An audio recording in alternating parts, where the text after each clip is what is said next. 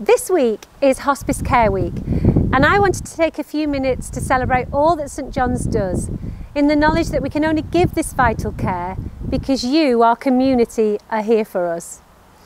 Firstly, I want to thank our staff. Our team have continued to work so hard, giving their all and more each and every day, here in the hospice and in patients' homes.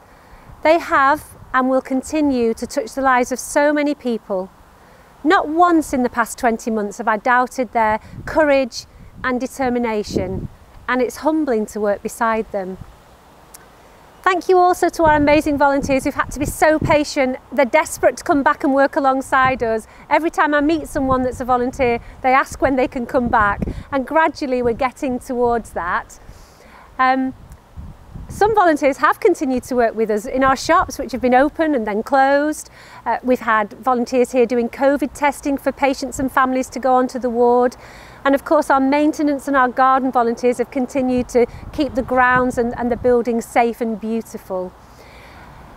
We hope soon to open the cafe, and obviously with our shops we always need extra volunteers. So if you're thinking that you have some time and you think in Hospice Care Week that you might do something wonderful with that time, then by all means get in touch. There's lots of opportunities to come and volunteer alongside us.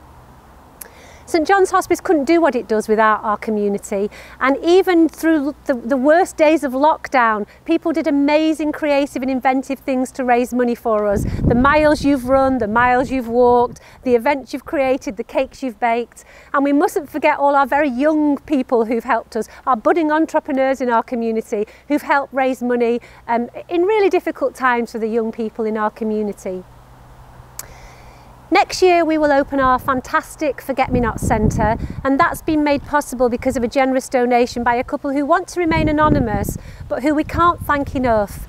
Really, the legacy of the gift that they've given us will live on and will continue to support families, and particularly the children of families who've lost a loved one, for many, many years to come. So from the bottom of my heart in Hospice Care Week, thank you for supporting St John's Hospice.